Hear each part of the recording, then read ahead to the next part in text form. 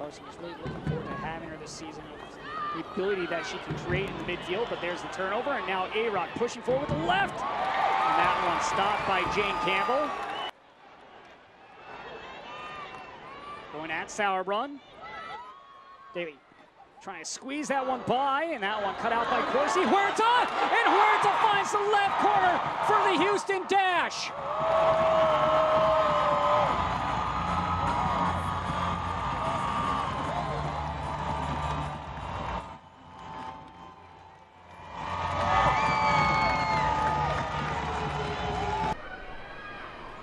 Weber on the outside.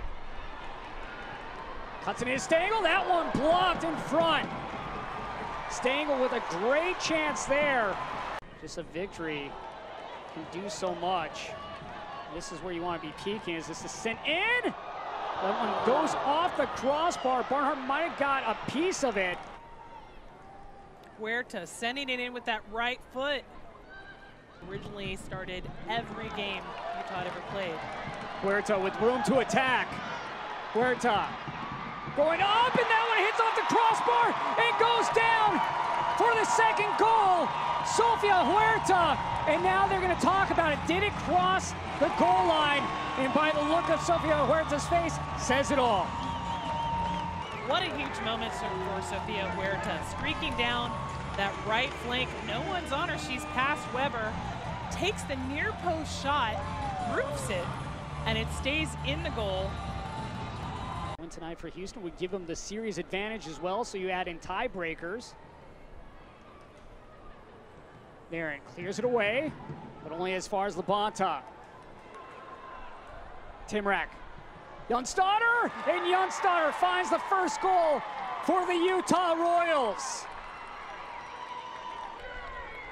Jonstadter trying to get that momentum going for Utah. She did score the first ever goal in club history. Could see the value of her coming on as the sub. Labonta settling, shooting. Timrak dropping it back to Gunny. Such an easy setup. Rodriguez. Press onside. That one blocked by Campbell.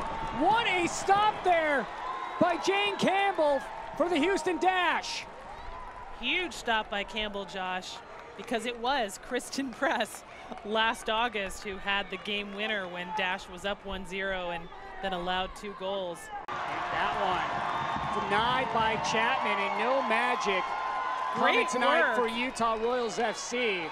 Great work by Chapman to take the ball and not incur the foul. And there we go. Houston's 3rd home win. Now they own the series against Utah Royals.